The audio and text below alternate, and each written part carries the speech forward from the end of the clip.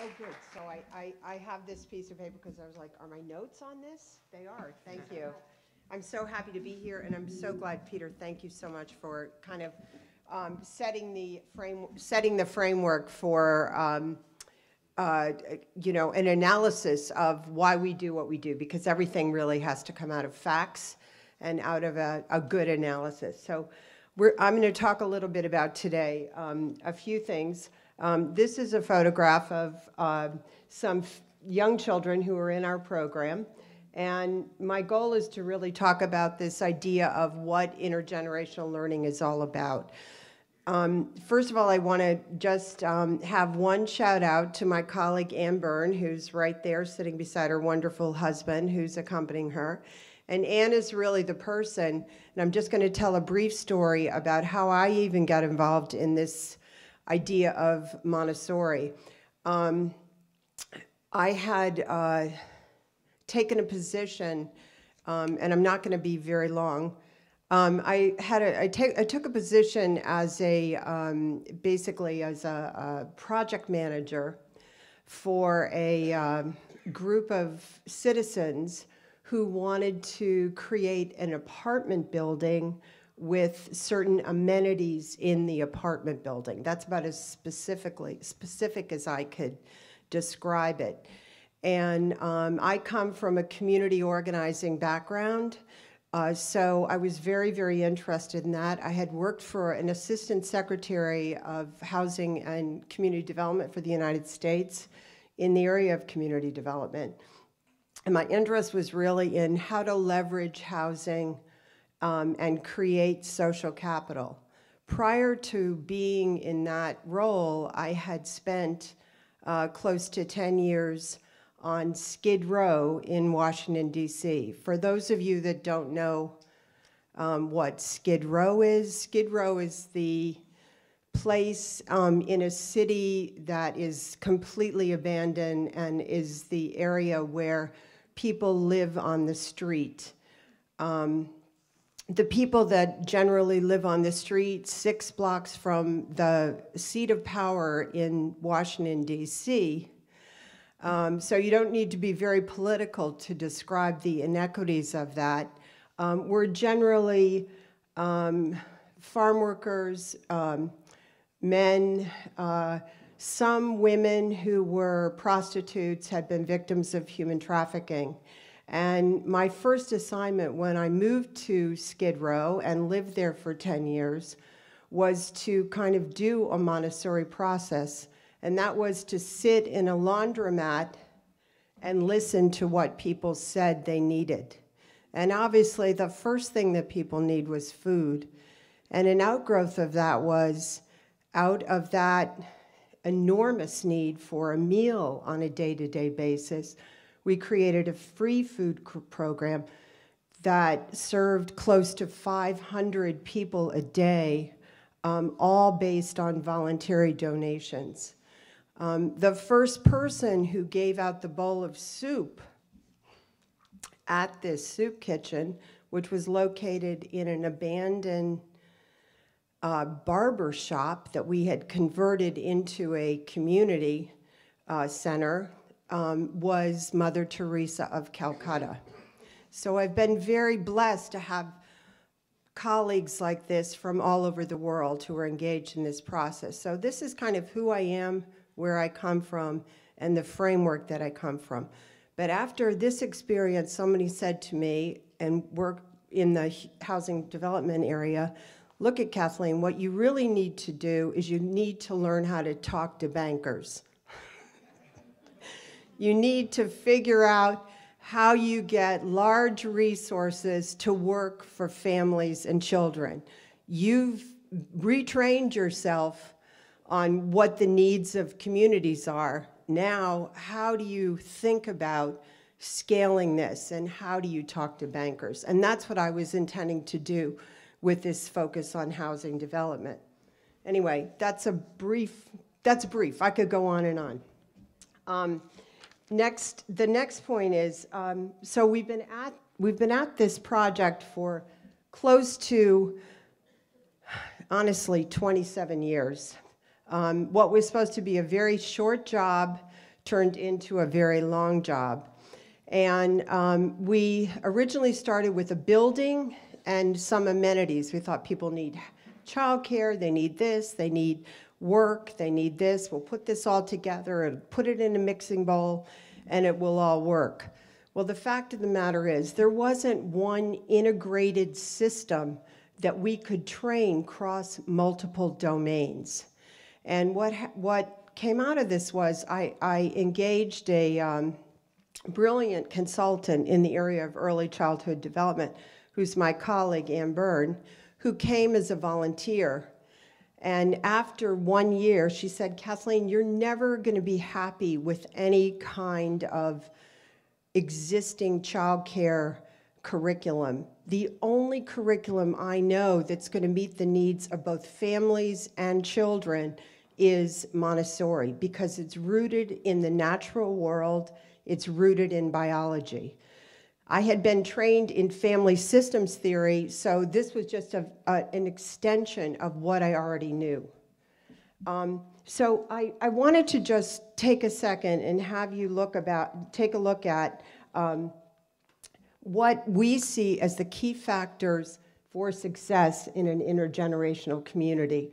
I'm not going to bother you with any of that, but one of the things I really want you to look at is social capital building across generations, creating opportunities where we can create social capital. And the other piece is changing the narrative. That's exactly what Ann Kelly's talking about when she says going into institutions and totally changing the narrative, looking at what we call the social model of care. So these are some of the key factors that work in relationship to this. The key principles that we see are, another point that I want to have you look at is a wisdom circle of elders. Make elders at the core of who you are and what you do. Listen to elders. Every school community, whether you believe it or not, if you're focused on 0 to 6, you're focused on adolescence, you can evoke that wisdom circle of elders to participate. I thought I would put this model up because I wanted to give you a sense of what the complexity of this is when you start thinking about Montessori as an ecosystem, using Montessori across multiple domains as a philosophy of care. As you can see, children, families, and elders are at the center. The intergenerational community is at the top. Early childhood is a piece of this, health and well-being, social capital, which includes peer, family networks, coaching, and cohort strategies, post-secondary and employment pathways, which include training, certification, workforce partnerships, industry partnerships, and scaffolding. So when I'm using the word scaffolding, what I'm really referring to is, especially for families that are entry-level families, I'm talking about giving small certificates and small credentials that scaffold them towards a career path, rather than setting out this very ambitious, never to be attained goal of post-secondary education. It's thinking about how those certificates align. So in the United States, and I know in Europe right now, there's a big conversation about micro-credentialing.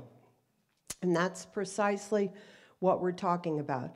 So this is the framework that we have in our heads, and this is across every domain when we're thinking about serving families in an intergenerational context.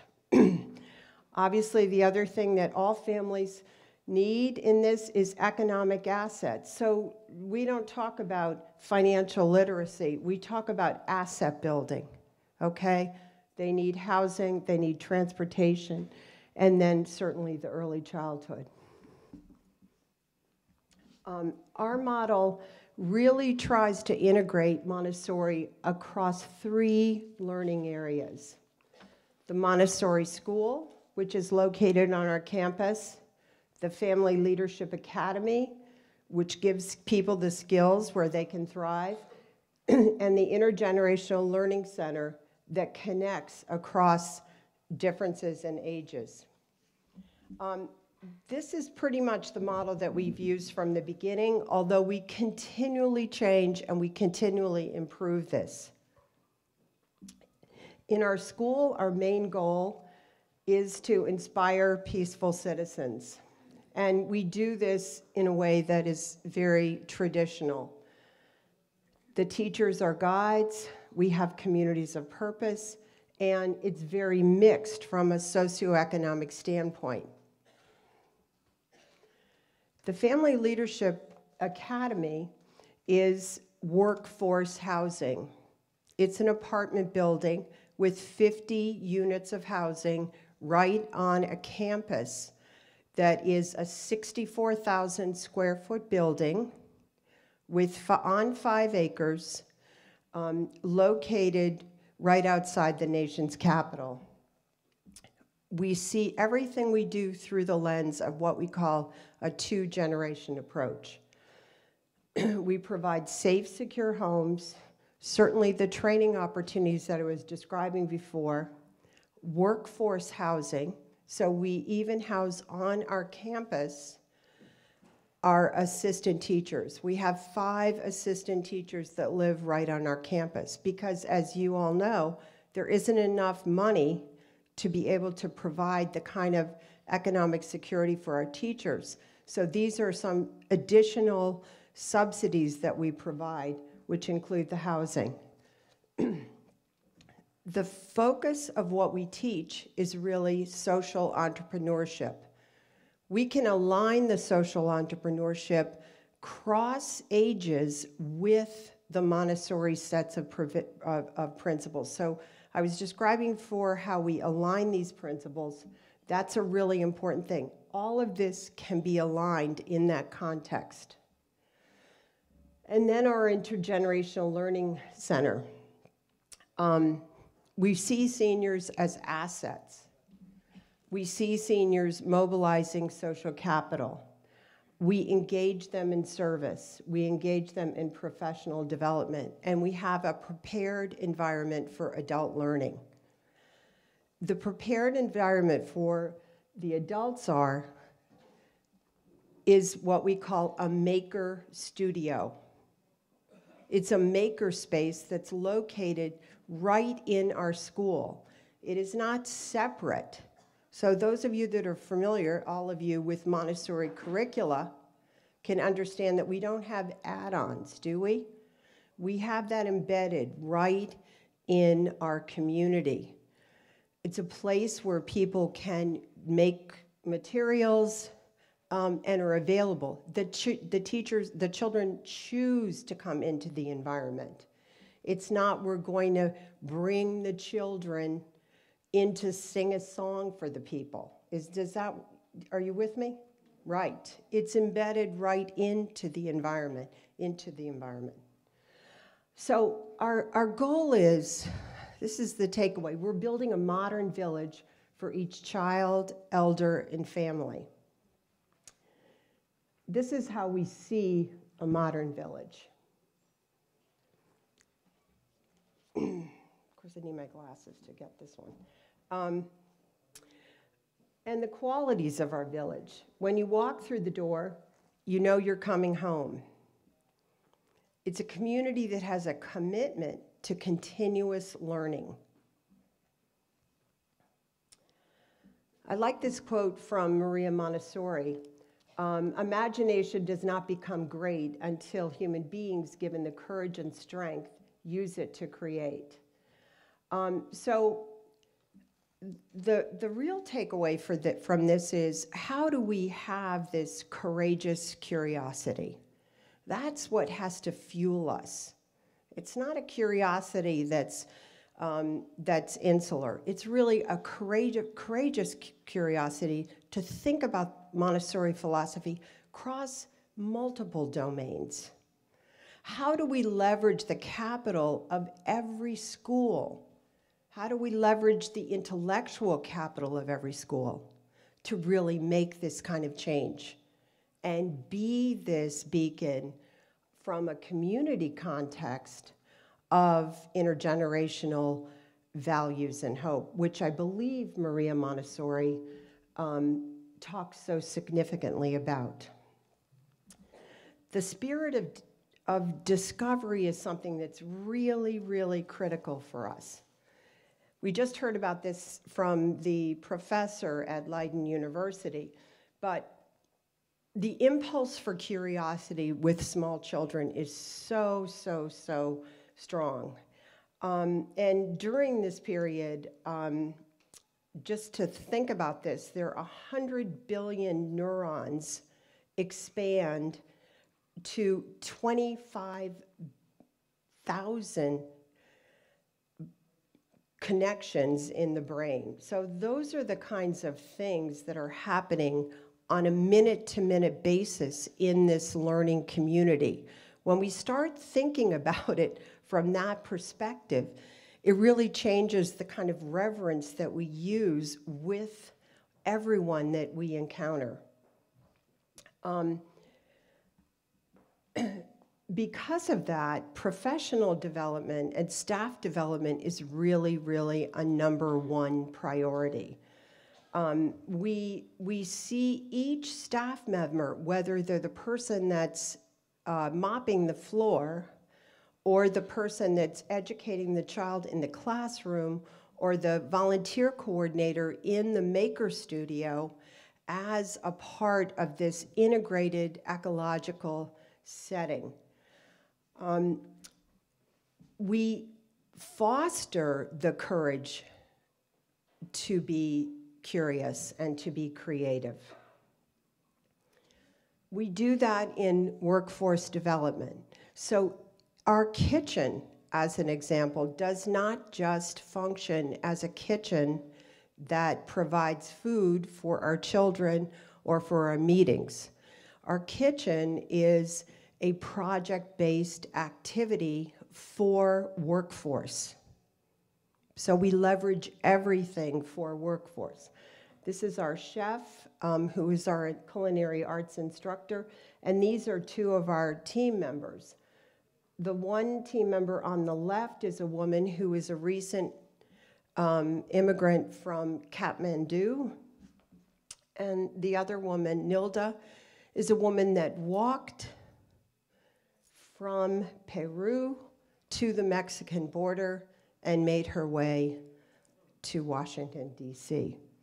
Both of these women live on our campus with their children and with their families. So they've been fortunate to be able to find this space. They both have been given certificates, mini certificates, that are requirements of the complex regulatory environment that we find ourselves in. So they have a food handler's certificate, and one of the women, the woman on the left, Nilda, is a woman who was a nurse, a professional nurse in Kathmandu. Our goal for her would be to give her the skills so she eventually can work in our 0 to 3 program. This is where the training, the A to I training, any of the assistant training, has to have the flexibility for us to be able to accommodate the needs of some of these workers. The other woman, this is our Nido, just to have you have a sense of this. And I want, the most important thing in this photograph is these two little babies right down here. Does everyone see them? So those are my twin grandsons, Thomas and Patrick. So I'm so fortunate to be able to be in this living, learning community, have my grandchildren right in there. Because the common denominator for all of this is quality. It's quality. This is also a young woman who has had a lot of adversity in her life, and she's attended our Family Leadership Academy and has participated in the Montessori A to I assistant training and has that skill. So just want to kind of give you a sense of that. What are the benefits to children, families, and elders? It's certainly peace, quiet, and simplicity. And we've been seeing this over 27 years. So we see how this occurs and the deep, deep relationships over time. Current research on brain development supports this notion of courageous curiosity across the lifespan, and many of the things that you've just heard describe what this is. I wanted to give you some little capsules of who these people are that are in our community, but I want to point to the elders and sort of our wisdom circle, the leader of our wisdom circle of elders, who are over in this corner. This young man, he's not a young man, this man right here has developmental disabilities. He said to me the other day, Kathleen, when I was 12 years old, I took a baseball bat and I broke windows in every car in a town called Hyattsville, Maryland. And he said the police came and they locked me up. Really what happened was he was sent to a training center for young people who have developmental disabilities, and he lived there until he was 21 years old. He then came out and he went to work for a maintenance crew for the state of Maryland. But the interesting thing about him is he found himself in a situation where he was operating with a very, very low amount of Social Security, and he had been evicted. He moved into our community, and coincidentally, he was the maintenance man for the park that surrounds our building. So he's on campus. He wakes up every morning at 4 o'clock in the morning, and he patrols the property, and he picks up trash. So he has a very active function on our property. We have a meal at noontime, which the children obviously are given, but at the same time, all of us share together. So we break bread with him every noon. The woman next to him is a woman who was a nanny for a wealthy family in Washington, D.C. Nannies don't have any security. Nannies are, the ash can, they're sent away. I think the family that she worked for, after she gave 25 years of her life to this family, they told her that they would give her $2,000. So this isn't an unusual situation. We know all of these people. They're with us every day, cross class and culture. So she lives on our campus and enhances us in a very wonderful way, because one of her beautiful skills is she's a seamstress. So she spends time making the materials for our classroom. We have a system that we call time dollars. So it's not a volunteer system. It's really a validation of people's work. And what we do is we discount the rent based on how many hours people put in. So it's a very real, tangible thing that promotes self-efficacy. I have this as another picture of another one of my grandchildren who attends our school. But that's back on the issue of quality. And really believing in the value of being in environments where people are together cross class and culture. And these are things just barriers of why it's not easy to do this. It's a simple thing, but it's not easy to do it. And these are some of the barriers that we see. So what inspires us? Two things I just want to talk about. Certainly being able to laugh, fill your life with joy, but not focusing on the assets, not focusing on the deficits, but having a mentality of being collaboration ready. that is not something that one can say we're interested in being in collaboration. It really is believing that that you are organizationally collaboration ready.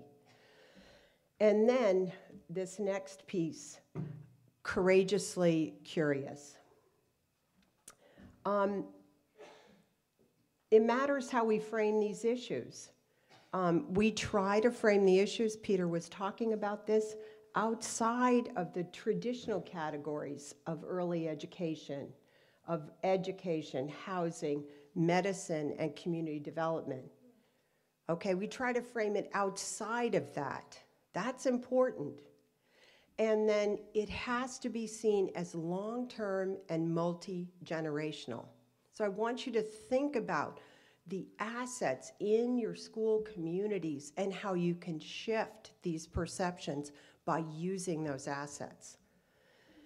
I put this up, biophilia. Some of you may or may not be familiar with the work of E.O. Wilson, but I think he's somebody that we should really look at as a model. E.O. Wilson is an evolutionary biologist, and he's written many, many books, but his framework of biophilia, I think, is something that we need to really understand.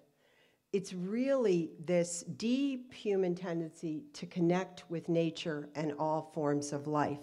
When we remove that, as all of you, many of you know very, very deeply, we experience violence. And the question to all of you is, what will your village look like? I'm going to show you the dream of what I'd like our village to look like. It would be a village that incorporated families, children, elders, our school, health and wellness center, the training center, and a center for gathering. The word that we call it is Nushima. And what is Nushima? Nushima is a word from the original people that lived in Washington, D.C., the original people, and what it means is mother tree. So I'd love to have you stay connected with me, and I want to leave you with this one piece of joy and this one quote from Tagore. I slept and I dreamt that life was joy. I awoke and I saw that life was service. I acted and behold, service was joy. Thank you.